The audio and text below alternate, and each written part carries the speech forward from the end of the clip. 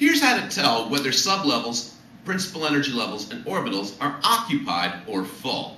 If the energy level or sublevel or orbital is occupied, to be occupied, all you need is one. It takes just one person to occupy a room. Right now, I'm the only person in this room. Therefore, I am occupying this room.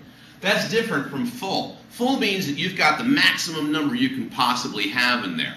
For this oxygen, remember the first energy level can hold up to 2 electrons. The second energy level can hold up to 8. The third energy level can hold up to 18. The fourth energy level can hold up to 32.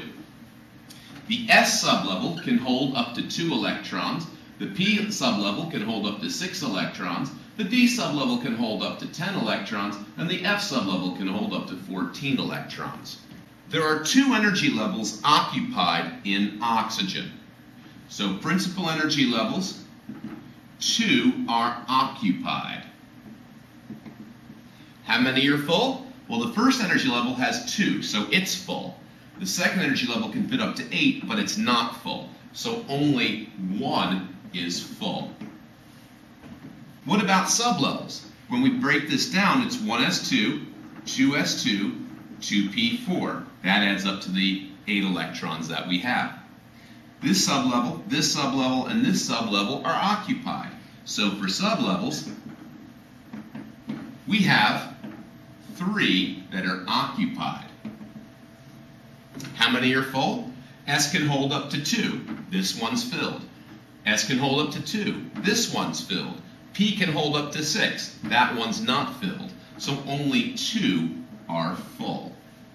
When we draw the box diagram of this, we draw 1s, up, down, 2s, up, down, 2p, 3 boxes, 4 electrons, 1, 2, 3, and 4.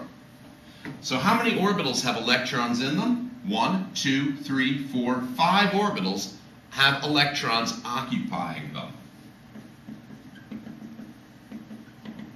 Okay, so we have 5 that are occupied. How many of them are full? This one's full with 2, this one's full with 2, this one's full with 2. These are unpaired, so there's only 3 full orbitals. You can apply this to any element you want. If there are electrons in it, it's occupied. If they're filled to capacity, they're full. Let's try one more element just for fun. Yay! Potassium has 1, 2, 3, 4 energy levels with electrons in it. 4 occupied. The first energy level is full. The second energy level is full. The third energy level is not full. Neither is the fourth. So only 2 are full. The electron configuration for potassium is 1s2, 2s2, 2p6. That takes care of those 8. 3s2, 3p6. That takes care of those 8. And 4s1. We have 1, 2, 3, 4, 5, 6 sublevels occupied. S needs 2 to fill it. P needs 6 to fill it. That one's not full, so only 5 sublevels are full. Orbitals. 1s up, down, 2s up, down, 2p up, up, up, down, down, down, 3s up, down, 3p up, up, up, down, down, down, and 4s up.